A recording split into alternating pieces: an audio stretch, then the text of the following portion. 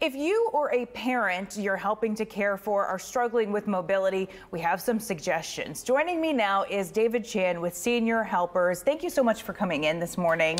Good to be here. So we're not just talking about like the old and the elderly. We're talking about anybody over 65. Why is functional fitness especially important for everyone over 65? It's important because we want to ensure that we maintain cardiovascular health, possibly lower the risk of diabetes, lower cholesterol, improve muscle development.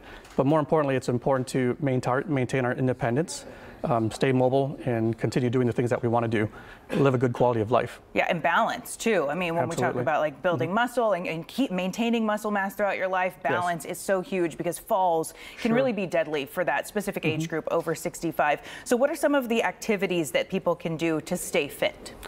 Well, we can simply, well, we have a couple of exercises today, but walking is very important. You don't have to do 10,000 steps anymore. Yep. You can do 4,000 steps, or, you know, depending on your condition. So you can walk around the house, you can walk around the neighborhood, whatever is appropriate for you. Yeah, so you don't need a gym, you don't need a lot of equipment. Go ahead and tell me, what can we do with just a chair? This reminds me, remember that show Sit and Be Fit? This is what this reminds me of. But it is helpful. So what are some of the things we can do just from sitting? So we can do a couple upper body exercises and a couple lower body, but these bands, by the way, they're like $10 on Amazon. I have some at home. Rather inexpensive, but the first one we'll demonstrate is a bicep curl. So what we'll want to do is just put it under a foot and kind of wrap it around, and then we could just simply pull back that way. Yeah. And then we can practice some back exercises by just pulling back that way. Just that little bit of shift, and you're using different muscle groups. Correct. Yeah. Those are great. But grip strength is important for overall health. It could be an indicator for cardiovascular disease and things like that. So it's important to pay attention to that. Then we can also do some leg exercises. So standing on one leg, we'll want to try to stand on one leg for about 10 seconds. And then we can shift to the next leg.